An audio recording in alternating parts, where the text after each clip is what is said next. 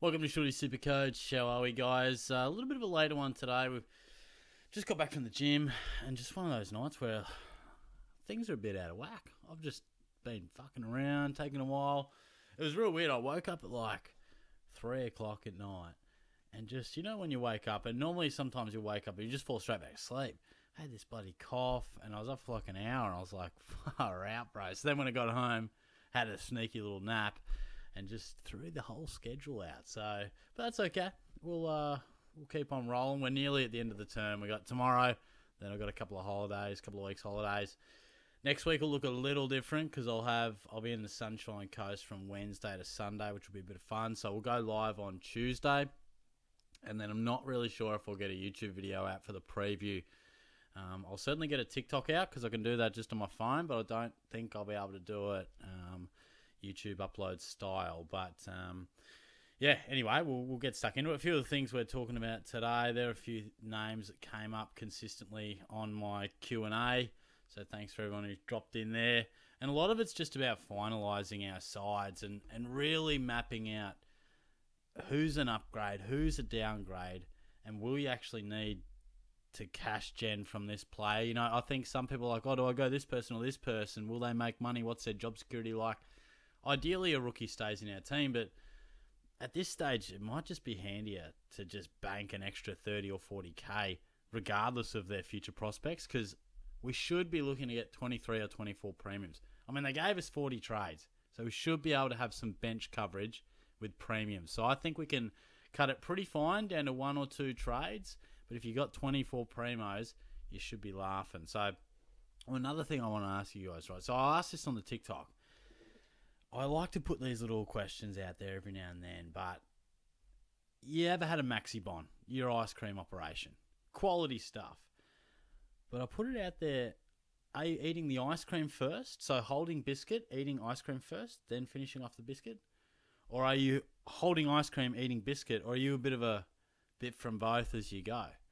There's only one right answer. If you are eating the ice cream last, if you're holding that ice cream and you're eating the biscuit first, you are a psycho. It's got to be biscuit because it just makes sense. It just makes sense the way you hold it doesn't break apart. I reckon I'm going to have one Monday. I'm going to put that out to people on the old TikTok, and because I put a poll out and it was scarily even. So scary stuff. Anyway, let's have a look at these teams, shall we? Now, look, it's starting to get frustrating, a few of these teams, and I've just clicked on the fixture anyway, but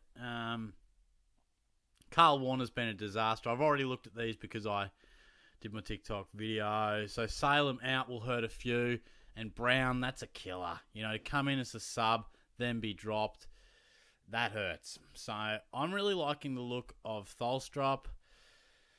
I really think he's the sort of guy. I've compared him to Bailey Humphrey. I can see him pumping out some 70s and 80s and playing the remainder of the year for the Demons. Will Ashcroft's certainly one to look for in your draft, and certainly one for our Supercoach sides next year. Where is he? Dowling holds his spot. That's good. Hopefully can avoid the sub. Otherwise, nothing too crazy going on there.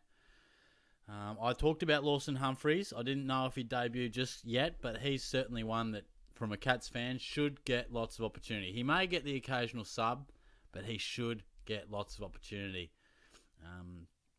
And then nothing too much. Some may have brought in Caddy, but then we've got Rogers goes out, McRae goes out, Schultz goes out.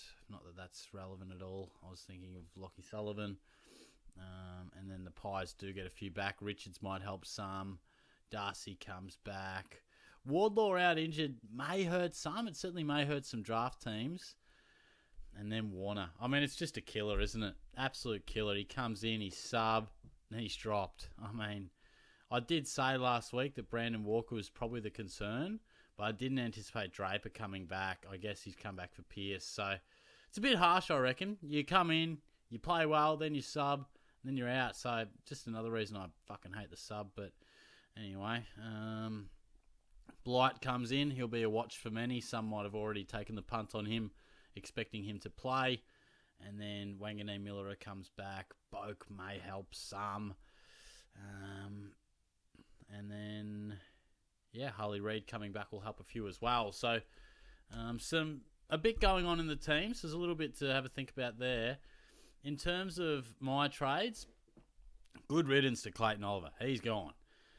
In comes Connor Rosie. He's at a fantastic price. I really wanted to get Sarong in, but because Oliver went so bad and a couple other bits and pieces, I really can only do one. So it's going to be Alex Sexton down to probably Tholstrup, or it could be Humphreys. I'm just going to have to... What I've got to work out is, will I need Tholstrup to make me money, like I was saying at the top of the video, because I would love to get an F7. I'm using Fraser as an upgrade. So basically, to walk you through my thoughts. And where's McKercher? Where is this guy? He dominated the VFL. Could we just get him in? Goodness gracious me, I forgot about him. So Oliver will go to Rosie. Sexton down to Tholstrup potentially. I'll have to have a suss of how crucial that extra 50k might be. But yeah, Fraser's going to be... Clarkson upgrade to Sarong next week. Fraser, I'm hoping to upgrade to either Rowell when he drops a bit more potentially, or even Warner, who's on a serious drop. Now that might seem a little wild, but I think it can be done with the cash I'll have left over. And then it comes to that question of, well, if I want an F7, it really has to be an upgrade of Dowling. How much longer is he going to be in the team? How much cash?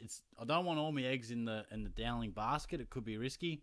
So maybe I need another potential scorer in Tholstrup. But I'm just going to have to weigh it up. That extra bit of coin may be more advantageous to bank. So I'll just have a bit of a look at that. But that's basically my plan. So honestly, I'm looking at having one trade and 25 premiums. That would be my ideal. One on each line with dual position flexibility.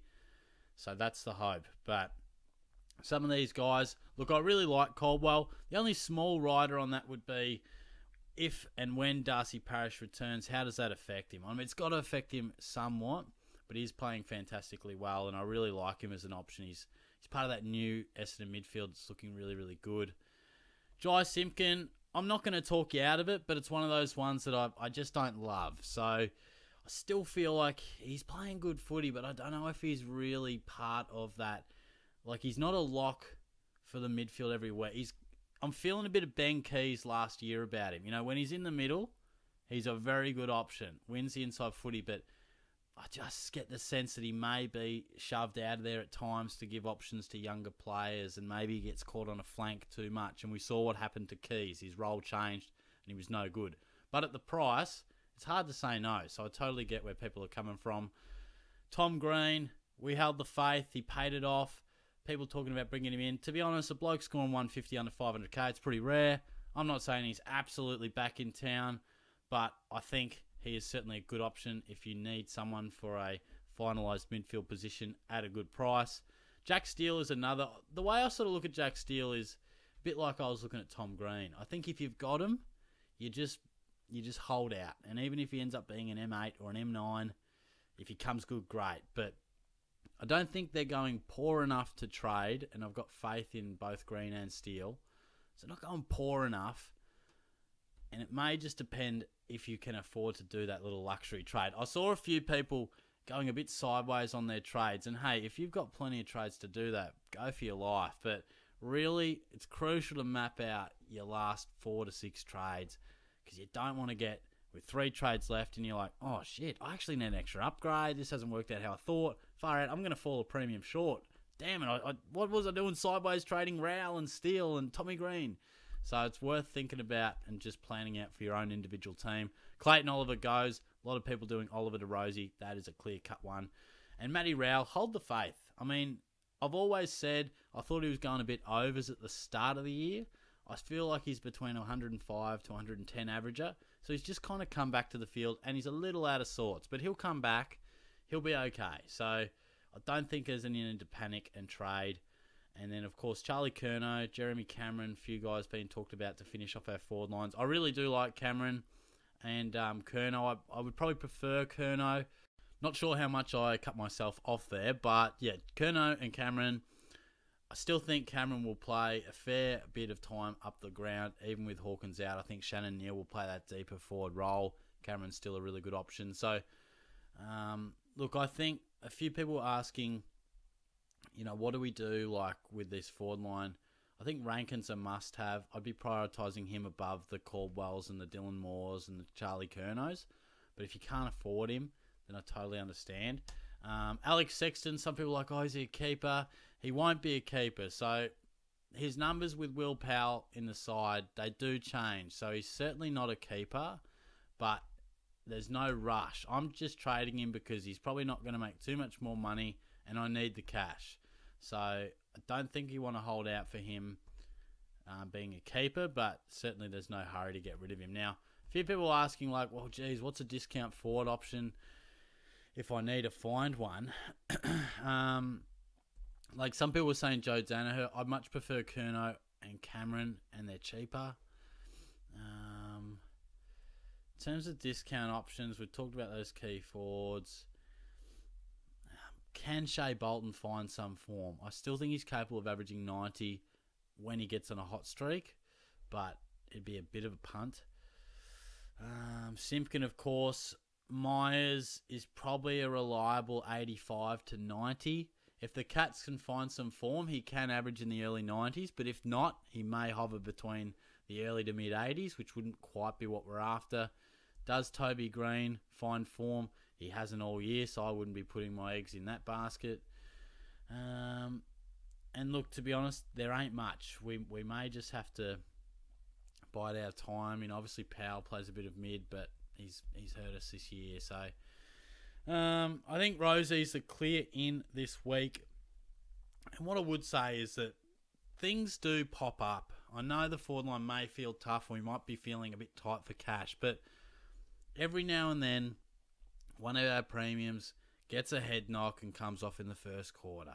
Or they roll their ankle halfway through the second and they score 36 or they score 16. So you sometimes just find players that just bob up. So at the moment, just be patient. If nothing's on the horizon just yet, you never know when a good player has a quieter game or gets tagged and just scores a 50.